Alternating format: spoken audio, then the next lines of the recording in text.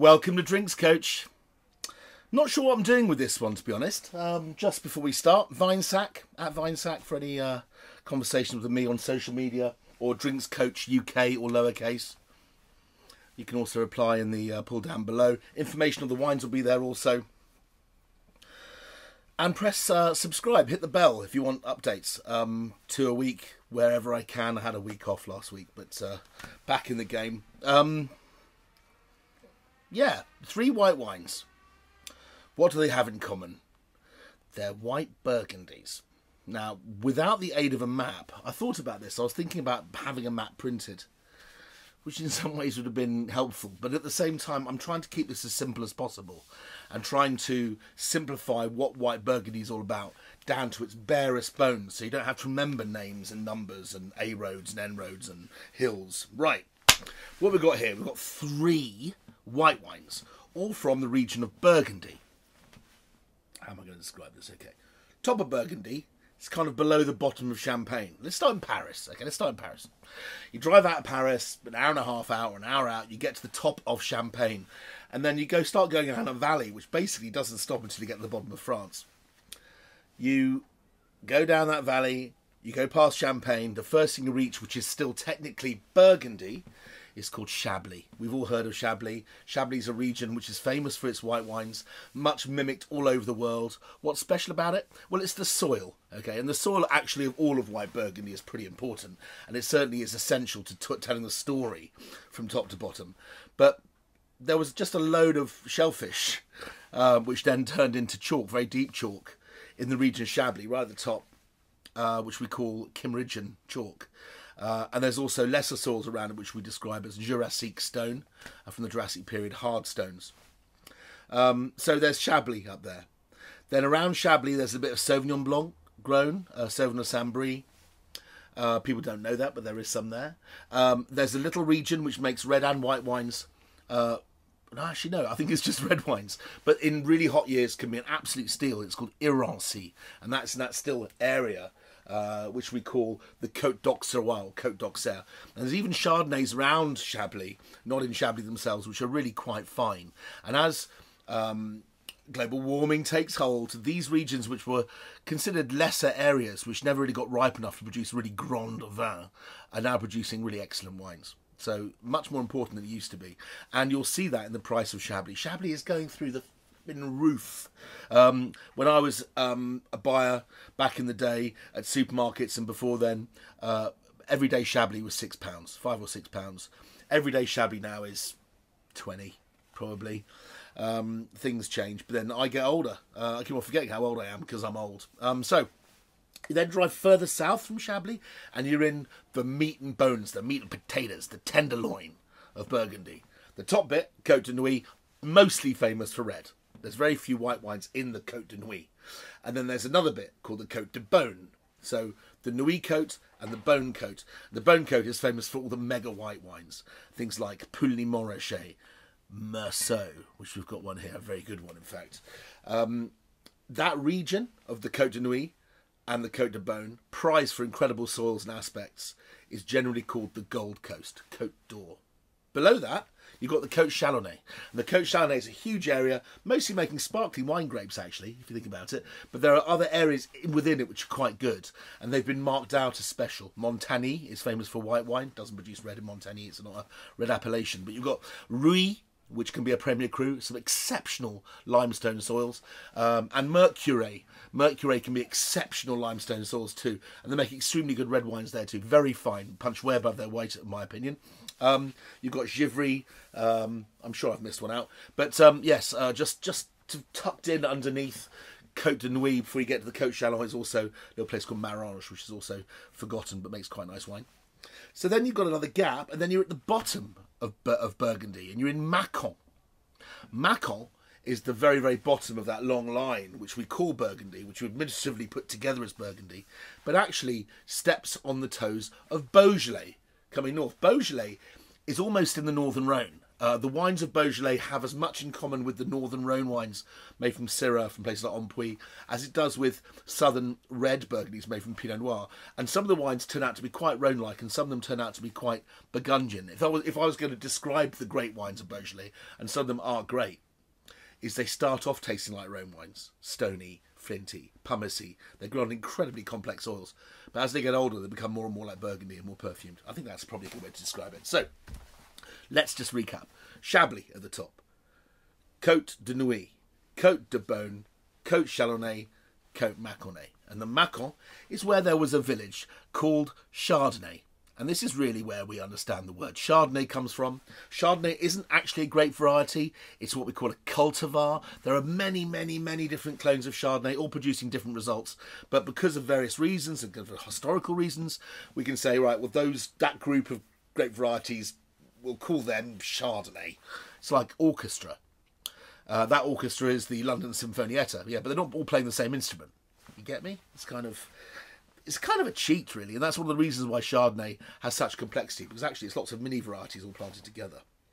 If everyone was playing the violin, it would sound pretty dull, but there's a bit of bongo drums in there, there's a little bit of, woodwinds, or whatever else. So, here we are with Chardonnay's great birthplace of white Burgundy, and having described that journey, I haven't really given you an indication of quite how different the soils are from the top to the bottom, or have I given you an indication of how far you've driven? Because you've done a good 3 hours in the car by now, and a lot can change in 3 hours. So where should we start? Well, with that idea that the Burgundy is kind of a line, let's start at the top.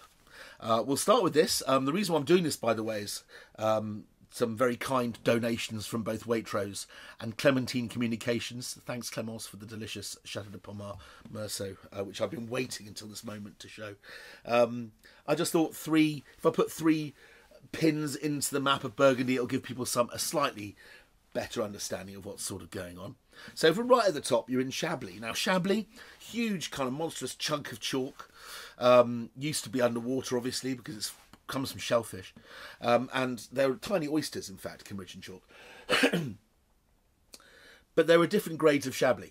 You've got the lands at the bottom, which largely were for grazing, and still there's lots of cattle producing extremely good cheese. In fact, there's a lot of goat's cheese produced in Chablis also.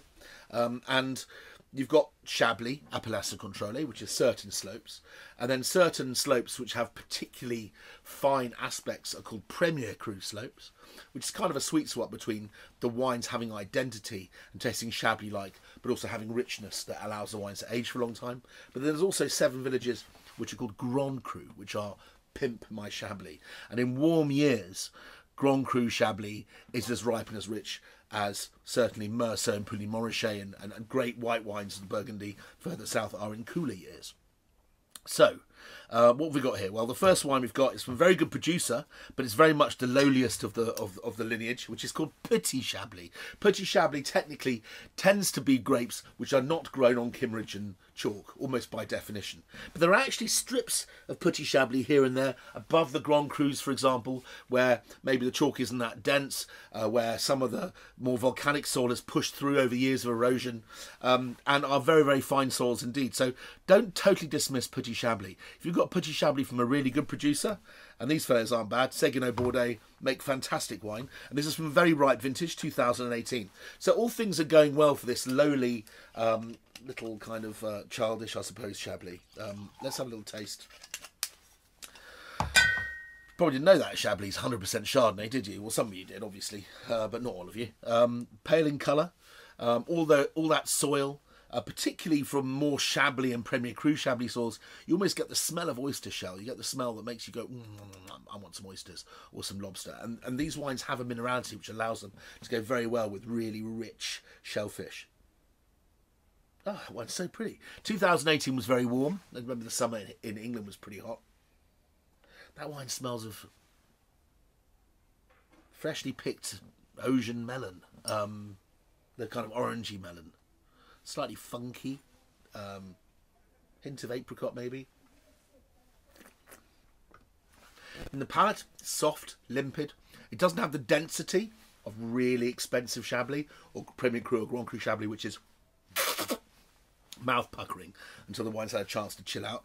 But this is a very, very pleasant wine indeed.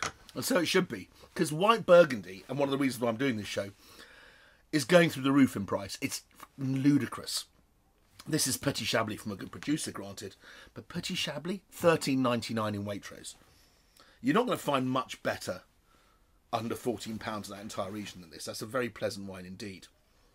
But maybe just because it's got Chablis, Chaba, on the label, that's maybe £3 or £4 tighter than I want to be.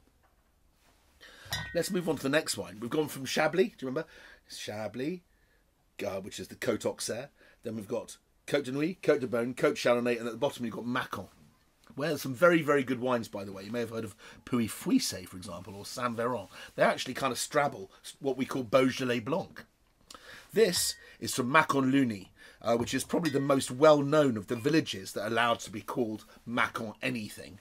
Mâcon-Lugny, this is from a brilliant producer, Florent Rouve, and this wine specifically gives a lot of indication of where it's from.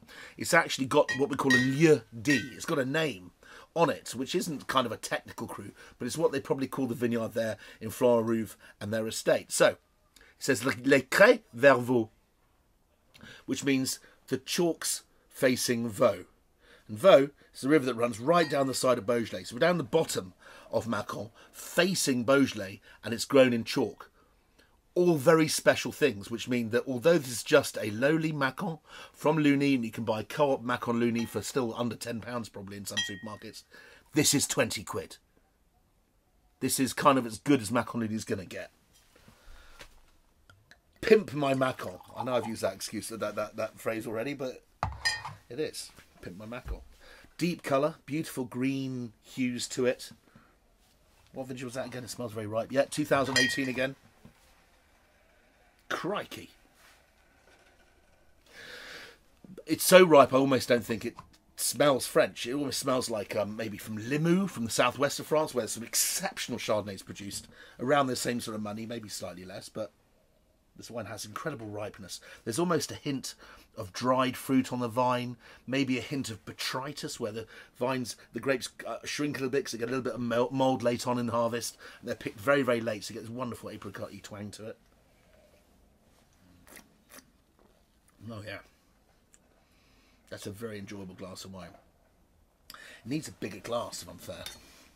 See, back to my trusty Salcombe gin chalice, which I drink red and white Burgundy out of. A glass this shape is perfectly suited for Chardonnay. You want Chardonnay to get underneath the tongue. You want it to have a round texture to it. Good Chardonnay like this has enough acidity to cope, but you want that roundness. You want room for the air to get into the wine and for the wine to breathe. Oh, God, it's 3 times better like this.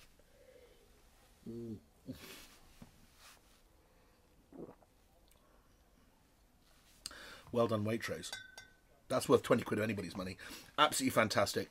And better than a lot of bog-standard co-op Meursaults and Pouilly-Montrachets, which come from the very, very fancy area in the centre of Burgundy, the Côte d'Or. Do you remember? Côte de Nuit at the top.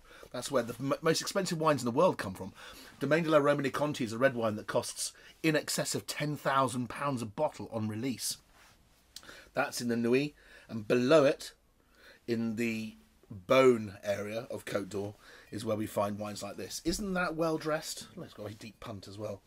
That's a beautiful bottle. This is from Château de Pommard. The bank investment family, the Carabello-Baum, bought this not that long ago. It's been through 3 owners over the last, I think, 20 or 30 years. And this wine is made using organic methods. I just think that's one of the most handsome bottles I've seen in years. So it should be. Needs a bigger glass, doesn't it? So it bloody should be. It's 70 quid. Yes, you heard me right. £70. Look at the colour on that. This is 2017. 17 was, I think, a really lovely vintage, in fact. And it had more precision in its acidity. Had frost, which meant that the yields were very low down, but the concentration of flavour was up. If you want to know why the whole world planted Chardonnay, you have to maybe just once in your life go out and buy something £50 plus, just to see what the fuss is about, because they're all trying to copy this. They're all trying to do what this wine is doing to me right now, which is giving me a little bit of a in the pants, making me very, very excited. It makes the hair stand on the back of my neck. It has a deep, deep, deep, profound white peach and mineral fruit flavour. Oh, it almost makes you... It's giving me a frisson. It's almost like you've just come out of a cold sea. Amazing intensity and tension in the wine. It's a big wine. It's got flavour and texture. At the same time, it's taut, like the high string on a Les Paul guitar or something. Nom, nom, nom, nom, nom, nom. See, this was all about. If I do enough of these shows, then every now and then a lady like Clemence at Clementine Communications sends me a bottle of something very special, and it makes the week worthwhile, frankly. God, fucking delicious. Hang on. What with? Yeah, I thought you'd ask me that. Lobster thermidor. There are lots of places you can go. You can go to Saint-Jacques on St James's Street and go and have the Marco Pierre White Lobster. A bottle of Meursault like that. Wow, you're in heaven. There you go. So, I've explained white Burgundy as a long string. Just to reiterate, Chablis at the top. Côte de Nuit, Côte de Beaune, Côte de Chardonnays, Côte de Mâcon-Lugny, and then you're in Beaujolais. Bada bing. Petit Chablis, $13.99 from Waitrose. The most delicious Mâcon-Lugny for 20 quid. But don't drink it after this, because once you drink something like that, nothing's good enough. £70 of some of the finest white wine in the world. See you next time.